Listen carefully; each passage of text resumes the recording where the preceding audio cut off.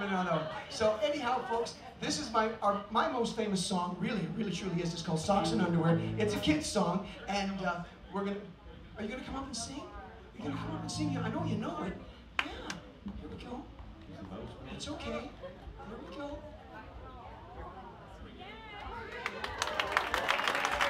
You come too, Steve.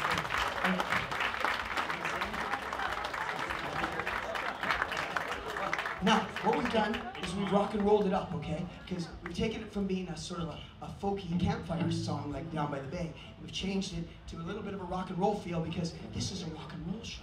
Okay, here we go. Are you ready, Steve?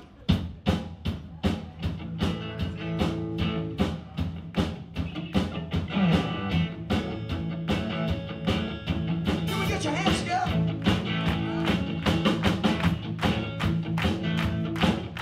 Here we go now.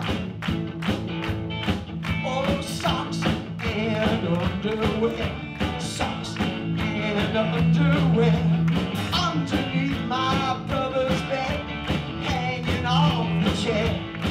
Well, I take them off at bedtime, and they vanish to thin air.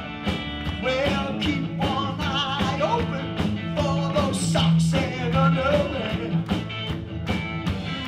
Well, last week it was my birthday, and I got a call from my great Aunt Gertrude, who lives in Montreal.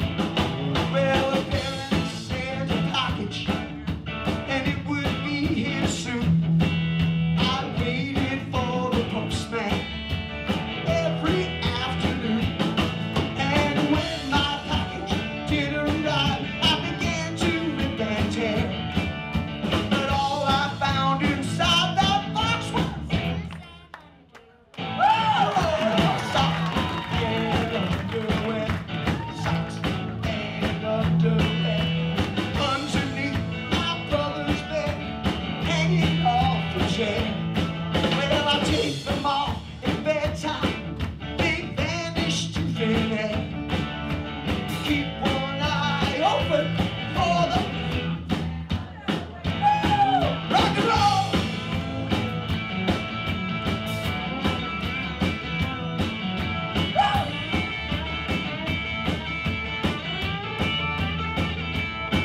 Now you may go on traveling to visit friends or kin. You might sail across the ocean, you might sail back again.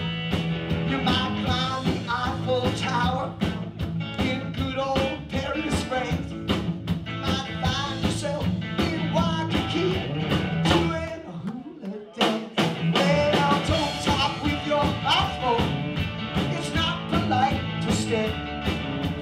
Always pack some extra. One time, here we go. Socks and underwear, socks and underwear, underneath my brother's bed, hanging off the chair. I take them off at bedtime, they vanish to thin air. Keep one eye open for those socks and underwear. The Carney children, this is the biggest child right here. Got a little shaving pot.